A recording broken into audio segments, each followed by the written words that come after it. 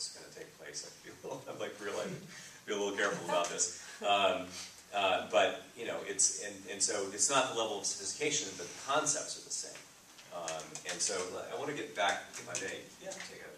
I know another hand came up, but why don't you go ahead and see if it ties into the one about the. I just had a question. When you're searching the web to find these comments and kind of gauge which way they're going, are these people that have already subscribed or clicked follow or whatever it is on, or is your software able to like kind of catch everything? It's not my software. Or the software. Yeah. So they're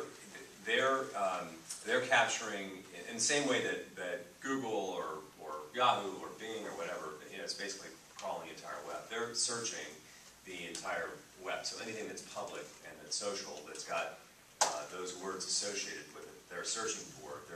They find that, they filter that content in a way that makes it relevant to the specific question. So they're capturing everything. When I'm sitting there looking for information to guide me in guiding a client on a much smaller, no less important, but much smaller effort, I'm just using, I'm using search. I'm using, Google blog search. I'm using Twitter search. I'm using, just basic tools to just get a handle on how things are trending and how things are moving. I mean, I'm not doing it, but we've got a team doing that work. I want to get back to the question of both proactive, speed, planning, thinking, all that stuff. And just draw this. It's such a clean. I hate to do this. I'm really sorry. We'll just call this the event. So, what's a good example of this? Well, we know in a campaign, for example, you announce your candidacy, or you're either going to win or lose, the nomination, or whatever it might be. Or let's take it, a little bit more complex, but just as important. What are the things that you're going to be attacked on, right? So if you're working on a race and that the Teachers Association, it might be against your position, just to take a random example, then you know what some of those attacks might be, right?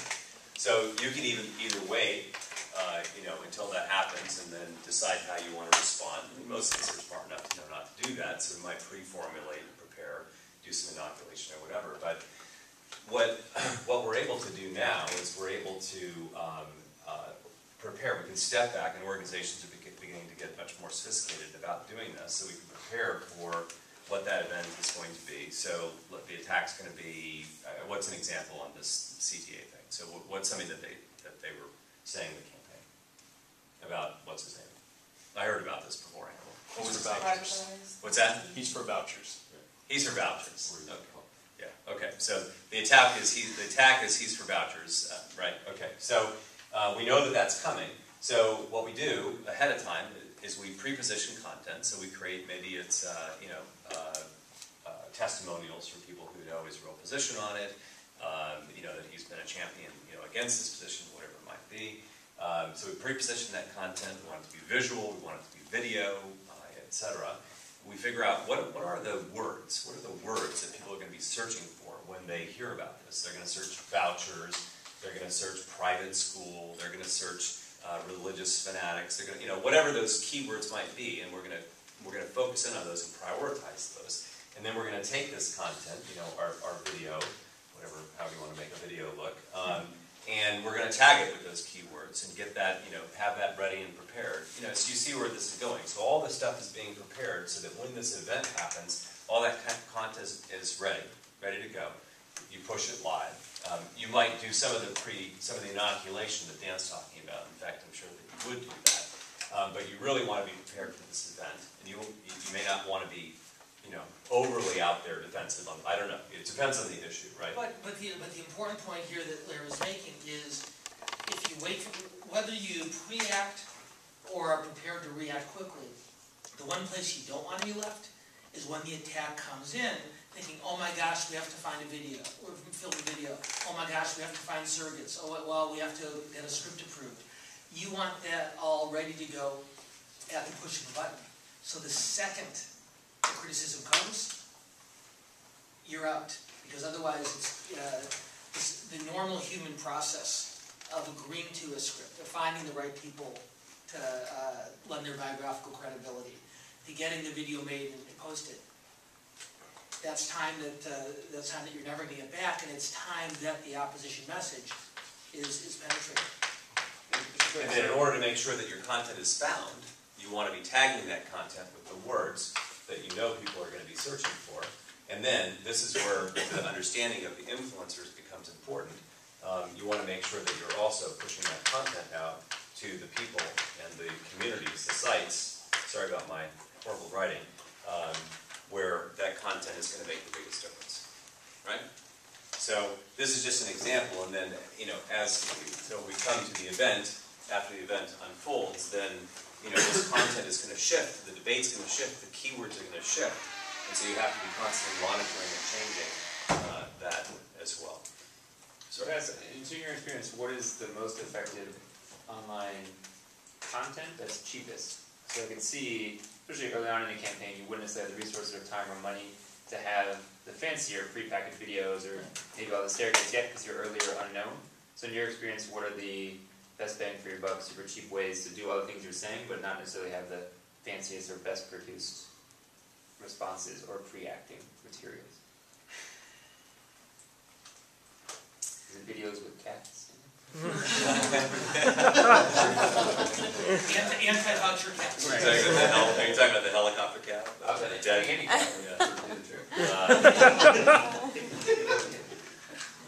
Yeah, I don't know. Honestly, it's a hard question to answer because most campaigns need both, right? They need a well-produced, short. You need short videos that are that have a honed message that communicate very clearly. That maybe you're running on television, maybe they're just running online, and it's just online. Do you feel like there's a threshold between kind of going over the top, being silly and kitschy, trying to get views, and hopefully your message gets out that way? And then when is that threshold where you probably do something that looks more representative of the office? Most campaigns won't benefit from something that's kitschy and just getting views. Like the purpose behind the video is going to be either to engage you and excite and motivate and energize your supporters to some action, or maybe to try to persuade, in which case the online has come up before is not that's the one place where it's very where it can be helpful, and we saw this again, it was more focused on get out the vote than it was focused on persuasion, but we saw a lot of that in the last obviously in the last presidential, which is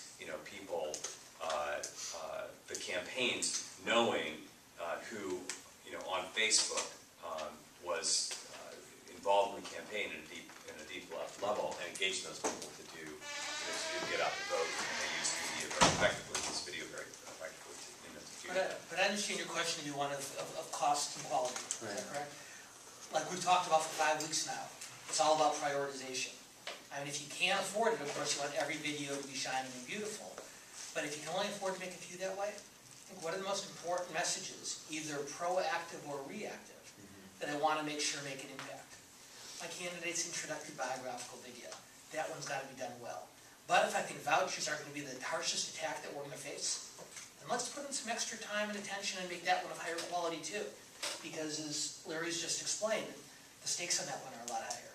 If not every single video you make is of that height and quality, that's not ideal, but